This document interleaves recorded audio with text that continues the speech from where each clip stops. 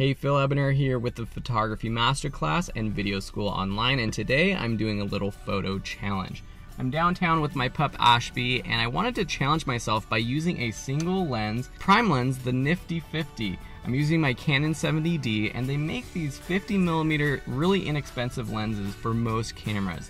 You can get this lens for around $100, maybe even cheaper if you get it used.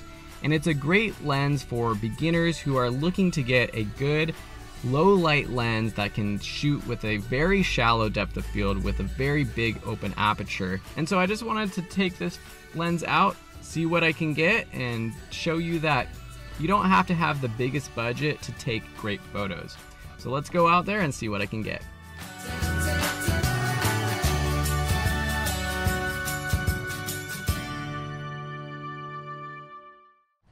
So I'm just out here walking around right now trying to get my first shot. They have this sort of little grove of lemon and citrus trees, and we're next to this old train station, so we'll try to get some cool shots of that as well. So first I kind of just got those standard nature shots. The colors of the fruit wasn't that interesting. It was all green still. So I got these two flower shots. They're okay, nothing special. I saw this cool sign. I tried to frame it within the leaves and the branches of the tree, which I thought was a little interesting. And then I moved over and just got a straight on shot. Also interesting with the different textures, the chain link fence. Ashby, my pup, was a good model. Got a little tired of me snapping so many photos of her there, but she was a good model, crouching down to get more eye level with her and then playing around with framing, negative space, and things like that. Over on the side, there were some cool little artifacts and things from, I'm not exactly sure it was, but the train stop, and I like this really cool gauge looking thing. We have the American flag in the background, so I tried to frame it up while the flag was blowing and blowing open so you can see the entire flag back there. Then I moved over to, they have a replicate of the train track right there. And at first I was trying to get an interesting shot looking down the line with a very deep depth of field of f13, but I realized that wasn't really the interesting shot I wanted, so I cranked open my aperture to f3.2 to try to get one of those little pegs in focus. I jumped from one side of the track to the other, and I thought that was a pretty interesting shot. And then I even cranked it up even wider to f1.8 for this shot, looking kind of straight on. I think I could have gotten a better angle with it more centered, which I'll try to do when I go back. So behind me you can see the old train stop, and it's a really cool bit of architecture down here. The problem with the 50mm lens on a crop sensor body is it's fairly telephoto, it's fairly zoomed in. And so I really have to step back to get the entire building in the shot. So it's definitely a challenge when you just have one prime lens and you're trying to get different compositions, but it's a good challenge to try to get. So I backed up and got the whole building in a shot, and I also went a little bit closer to just get the sign at the top to get a couple different angles. But it's just something I wanted to bring up as part of the fun and challenge of using one focal length when you're out shooting.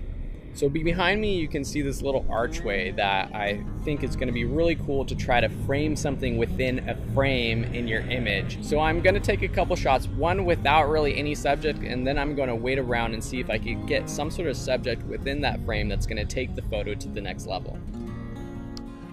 So here are the few shots that I took here. This one just straight on, nothing really interesting in the background, no real subject.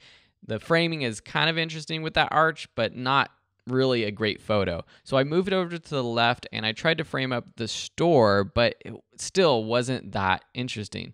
I waited around until a pedestrian walked by and I snapped a few shots. This was the best one I thought, where she was just in the middle of that little V on the bottom, but I didn't get the whole arch in there, and that's just because I was using a 50mm and I was standing in that position at that time and I couldn't zoom out.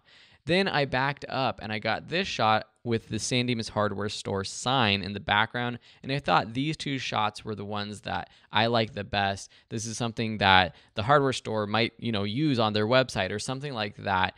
And again, just framing a frame or framing a sign with a frame in your environment is something that you can try to do to make it a little bit more interesting than just capturing the sign itself.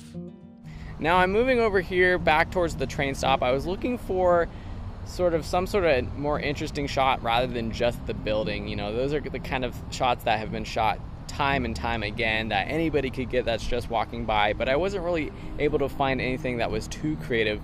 So next, I'm gonna actually go behind you, and I'm gonna walk sort of in the alley and the parking lot behind the building. Sometimes I find the coolest textures, maybe some old signs or things like that, that might make a cool photo. All right, let's go. The first thing I noticed was the sign to the restaurant, and I took a close-up shot like this, and I tried to, square it off, make it centered, but it wasn't that interesting. So I started to back up, and as I backed up, I started to see that this photo was going to get more and more interesting just with the different colors and textures. I like how that light is placed above the door. This would actually be a really cool photo to see at night exactly what it would look like. So I kept backing up, and this is kind of a standard shot, but then I tilted up and I got what I think is the most interesting photo of the day, my favorite, just with all of the different textures, the lines, the patterns. I really liked how this one came out.